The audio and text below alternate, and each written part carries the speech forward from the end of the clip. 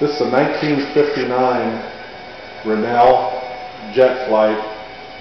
They're styled of a 59 Chevy, as you can see. And this boat and rig have been together since the early 60s. It came from Kelso, Washington, and we redid the boat twice actually. But then I put the interior of the 59 in it.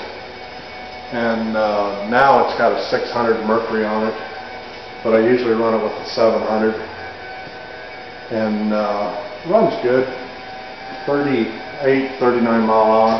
One of the first boats we did too. But got the teeny trailer and real good boat. I like the way it handles. The bottom is set up like basically like a G3 glass bottom, but really good boat. I like it well. And then the Chevrolet, it's got 57,000 miles on it.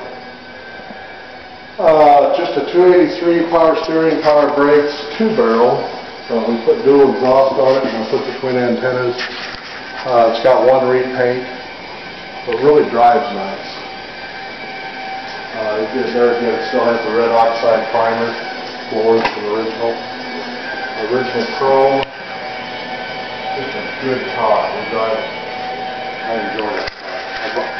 This whole rig's been all over, and I have several of the boats.